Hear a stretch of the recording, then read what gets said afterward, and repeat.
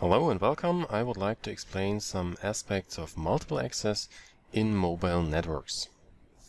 So what does multiple access mean and why do we have to consider multiple participants to access one resource, one channel?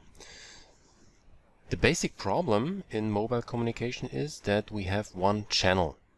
This channel is basically the air we use for the transmission of the radio waves.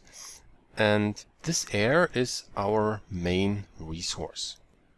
In other transmission technologies, you have the cable as the main resource. This is, so to say, the room in which the transmission takes place.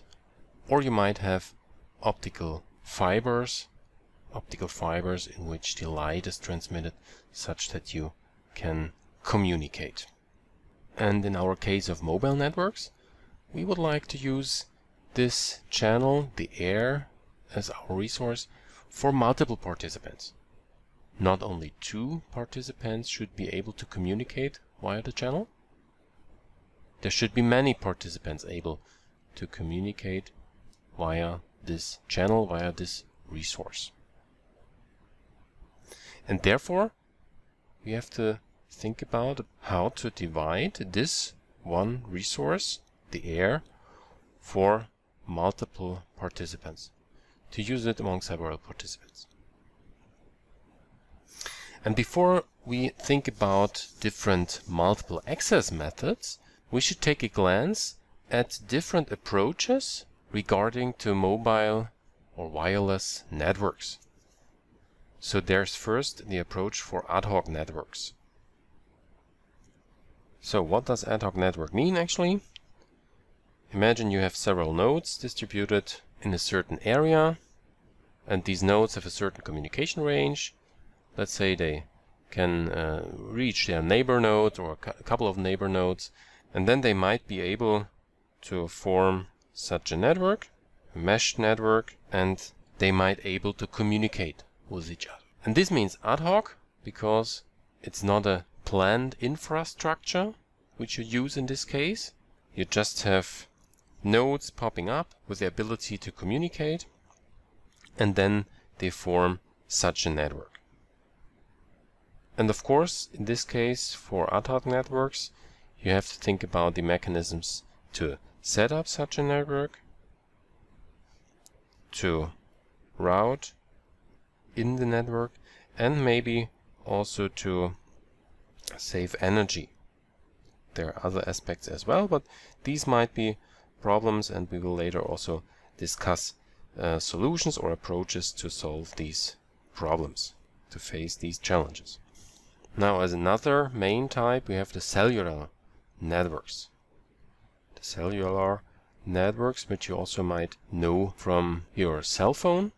That's where the name comes from. And let's have a look how cellular networks are organized. For a cellular network, you need a certain infrastructure. For example, in GSM networks or higher generation networks like UMTS or LTE, you would have base stations distributed in a certain way in the area you want to cover with mobile communication possibility. And then you have around these base stations certain areas which are covered by these base stations. This is one main aspect. You need this infrastructure of base stations in cellular networks. And then you bring into this system your mobile nodes or your user equipment.